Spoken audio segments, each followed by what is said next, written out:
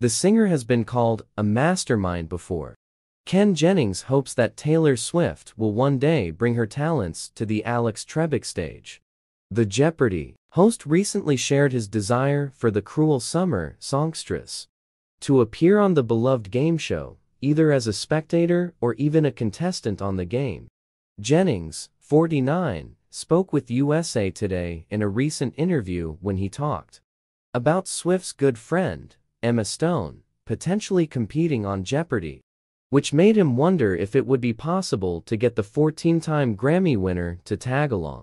Stone, 35, recently expressed to Stephen Colbert that she has been trying out for Jeopardy for years to no avail, but it is still her dream to qualify for the show rather than join as a celebrity on Celebrity Jeopardy.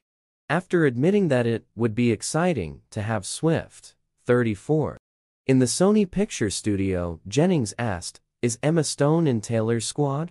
Could we get Taylor to a game if Emma got on the show?"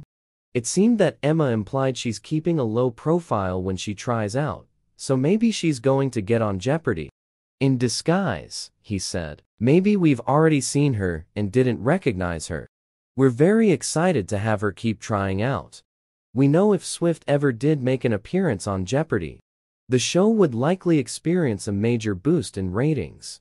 Much like the Super Bowl broadcasted earlier this month when the music superstar was in attendance to support boyfriend Travis Kelce. As reported by the BBC, Super Bowl Levy was the most watched broadcast since the moon landing in 1996, with an estimated 123.4 million people in the U.S. tuned in to watch the Chiefs play the 49ers.